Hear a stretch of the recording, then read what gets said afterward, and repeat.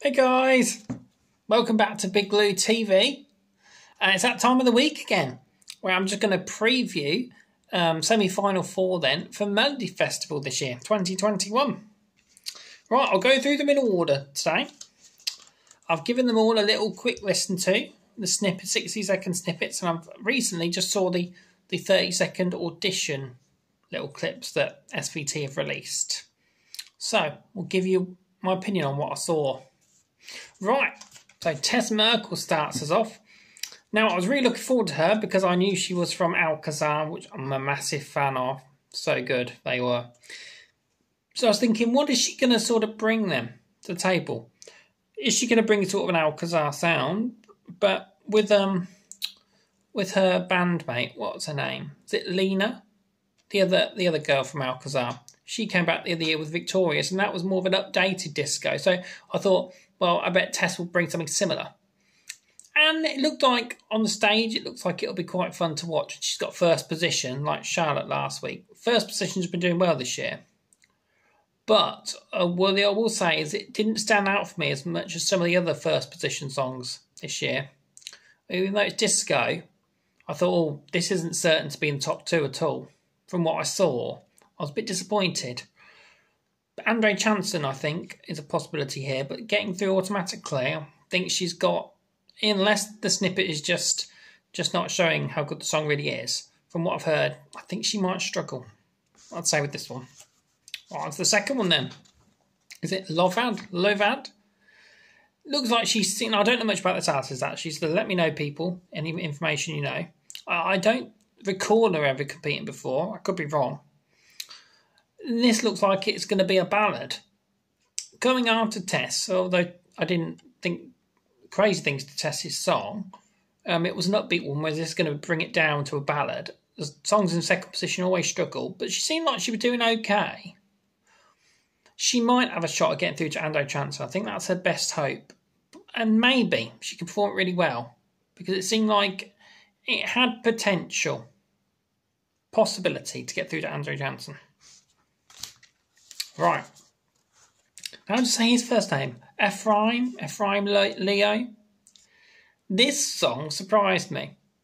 And I think this is going to be in the running to automatically qualify. I thought it seemed decent, catchy song. The only thing I will say, sometimes maybe he doesn't look too confident on the stage from the bit I did see, but maybe during rehearsals you're just getting used to the cameras and being in step rather than performing it, 100%. The only thing I'd say about that, reservations, but the song was catchy. He'll get a lot of votes. This is the dark horse of this semi-final, in my opinion. Right, the Mamas. Everyone was really looking forward to these coming back. And I actually think, having listened to all of them, this was the song that stood out the most for me. So in the middle, isn't it, this song? Definitely. And then even saw the 30-second snippet. They've got so much charisma and chemistry on the stage. And people will be like, well, they probably should have gone last year. They're going to get loads of votes. And like I say, from what I heard, I think this is, again, going to be in the running for the whole Melodifestival win come the final. I think this is definitely through on Saturday night from the snippets I've heard. That's all I've got to go on. But this, from the snippets, should definitely be going through. And I've got no worries about that. It seemed really good. So well done, the Mamas, coming back with it's different than Move. It seems to be more sort of pulled back a little bit. The Mamas was a bit more upbeat, really get and go. This had a bit more meaning to it and feeling. Well done. Right, Sanex. These are like, have I said that right?